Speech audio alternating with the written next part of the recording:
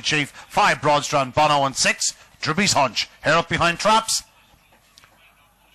Racing, good start by 1 Duffry Gate Sky, leads to the opening turn, 6 Droopy's Hunch, now ranging up sides on the outside, then comes 5 and 3rd Broadstrand Bono, but into the back straight and it's still 1 Duffry Gate Sky. Here comes 6 Droopy's Hunch on the outer, and Droopy's Hunch hits the front, but 5 Broadstrand Bono looks a big threat between runners around the bottom 2 bends. 6 Droopy's Hunch, 5 Broadstrand Bono is closing off the final bend. Droopy's Hunch just keeps on finding, and Droopy's Hunch making her class tell. She wins from 5 Broadstrand Bono. 3rd was 3 BALLYMAC Wisdom, who ran on. The winning time 28:16. Didn't look like it to the eye, but clearly a massive run by Droopy's Hunch.